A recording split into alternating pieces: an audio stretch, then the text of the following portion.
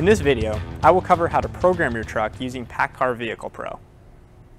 To perform these functions, your truck must be equipped with the updated Kenworth Multiplex electronic system introduced in October 2018 on all 2.1 meter cab models.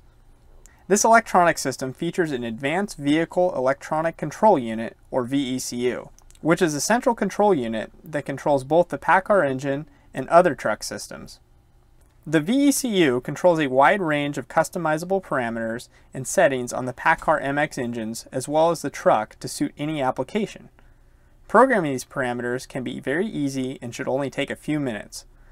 All that you need is a NEXIC to connect the computer to a truck, DAVIE access, and access to PACCAR Vehicle Pro. PACCAR Vehicle Pro, or PVP for short, is an application used to change software parameters on Kenworth trucks. It is a web-based program, so PVP can be accessed by any computer that is connected to the internet.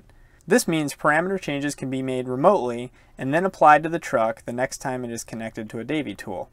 If you don't already have access to PVP, work through your Kenworth dealership to set up an account. The first step to changing parameters in PVP is opening up the truck's file. To do this, enter the last 8 digits of the truck's VIN in the chassis lookup search box. If you don't know the last 8 digits of your VIN, it can be found on the driver's door.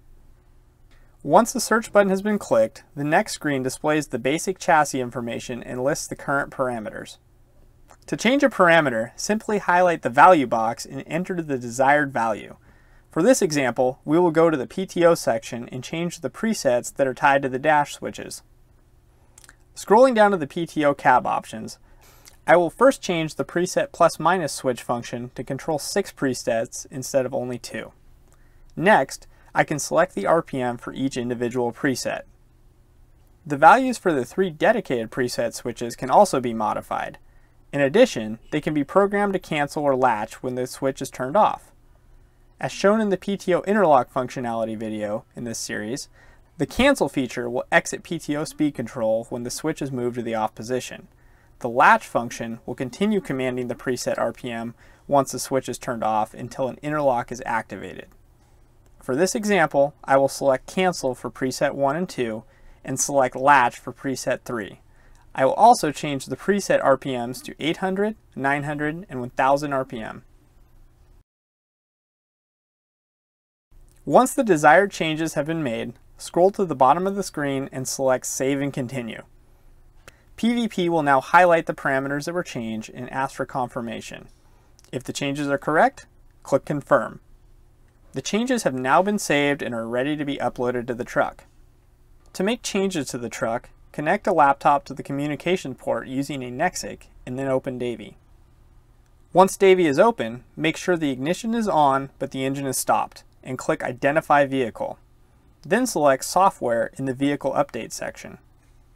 The latest software file can now be downloaded by highlighting the Vehicle Electronic Control Unit row and selecting Retrieve Software. This will download the file that was most recently modified in PVP. Once downloaded, select Update and confirm the engine speed is set to 0. This will begin the update process. After the update is finished, a large check mark will be displayed on the screen indicating the process is complete.